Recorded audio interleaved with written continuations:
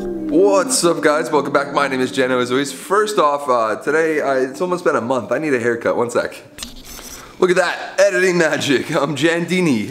But today we are talking about something cool. I know I showed it off yesterday in the 69 video subscriber special. Also put it on the wall. Thank you guys so much for subscribing. This is actually every single one of the subscribers printed out on receipts. Long story, but go watch the video. But today we're talking about something I teased a little bit in the end of that last video. We are talking about fens.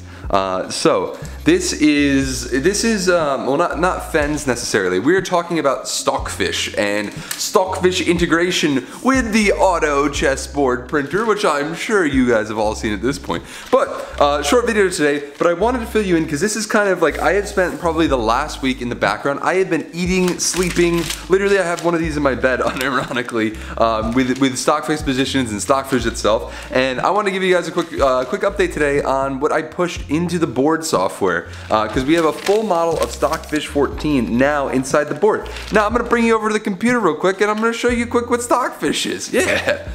And this is it right here. Stockfish is an open source library that allows you to select between levels, increments, and a bunch of other settings for your chessboard. But this is one of the leading chess AIs right now that is stupid good at playing chess. But what it outputs when it's going back out, and this is actually what I'm printing on the receipt, is all the weights and all the models of the Stockfish position itself. So you get a full picture of what the computer actually sees and kind of how it weighs each piece. So the way this works is, you see this is a +1 9, +1 this. It kind of gives you weights and scales on what the best move would be and what the potential next place you could move. And going all the way down, this one actually updates the board itself with the top engine move for this. But we're playing against a level 0 Stockfish right now, so it's not going to be very good. But the cool part about Stockfish is literally with a dial, and here's kind of the plan on the printer. A physical dial that'll actually change the value of the Stockfish skill. So if I want to play a supercomputer, I can play a supercomputer. If I want to play a regular like human, or there's a way to vary this number for like ELO and chess nerd chess stuff. But back to the cooler part, since we hooked this all in now, let me switch to the board software. Okay, then back on the board software, you'll see now we have it all set up and hooked in. So if we start making moves on the actual board itself, you'll see the AI will play the move that we did, and I still have to work in the detection,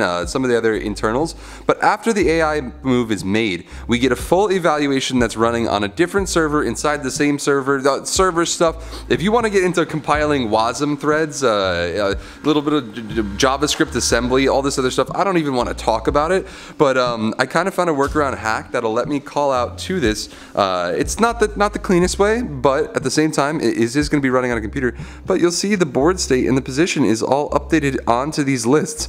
This is kind of just like a cool feature, I guess, to add to the printer. I'm honestly considering even adding like a dedicated one of these just for the printer. Cool idea. I kind of want to make the printer talk shit depending on how good you're doing, and like it's also kind of an option. But I wanted to fill you guys in saying that the official Stockfish evals and all the stuff are actually in. So now we have a chess computer that can play you at literally any level.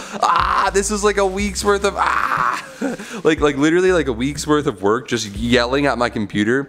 It's that same thing. Like, don't ever mess with WebAssembly if you don't have to. I fortunately had to do volatile assembly back when I was working this other job, but I don't even want to talk about it. But yeah, quick update for today, because I wanted to get this out because this was a lot of work. It seems like nothing changed, but the software has gotten like a billion times better. But that's about it for today. So I hope you guys enjoyed. As always, this is absolutely ridiculous. I think I want to also show this too. It is still just like spamming through numbers. I don't even know what to do at this point. 10K is coming soon, hopefully. But yeah, that's about it. Hope you guys enjoyed. Thank you guys again, as always, and I will see you guys next time. Bye, guys.